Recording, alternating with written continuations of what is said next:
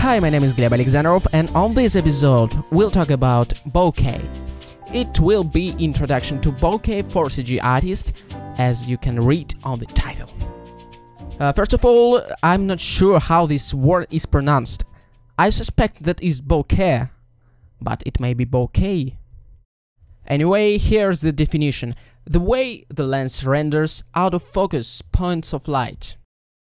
Let's look at some examples. Here we have three renders, actually two renders and one photo on the right. The background is out of focus, it is blurred, but it's not just a Gaussian blur like in Photoshop filter. You can see the distinguishable circular pattern of light, and that's bokeh. So that out of focus points of light can be of different shapes. In photography, it depends on the number of blades in the aperture. Of course, in Blender we don't have an aperture, but we're still able to simulate it. And as you can see, we can control the shape of the highlights. Okay, and how can I use these bokeh in my renders? Let's look at some examples.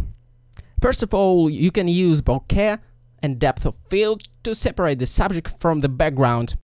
And as a side effect of this separation, you achieve the abstract background. Also, bokeh can be used to enhance the depth impression. This effect gives another clue to the viewer of the 3D space of the image. And of course, you can use bokeh to achieve this holiday lights effect. You probably can remember thousands of images like that. Another very interesting thing is that bokeh and the depth of field is linked to photography itself. So if you're trying to simulate the photoreal imagery, try using bokeh. And of course, bokeh can be used for all kinds of illustrative, creative effects, like you see here. Okay, now when you have an idea of where can you use a bokeh, how to do it in Blender, and nothing can be simpler. As you see here, I'm creating an empty, which will serve as a focus point, and then I'm increasing the radius for the aperture of the depth of field in the cycles camera. And instantly you can see that we apply the bokeh effect. And now I'm just moving the focal point by snapping it to various objects in the scene.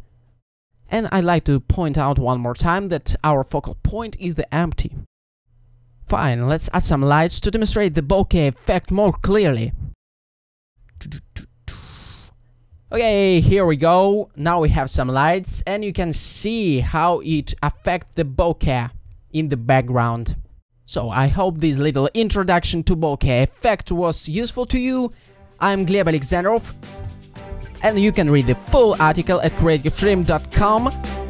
Thanks so much for watching this crap, and goodbye.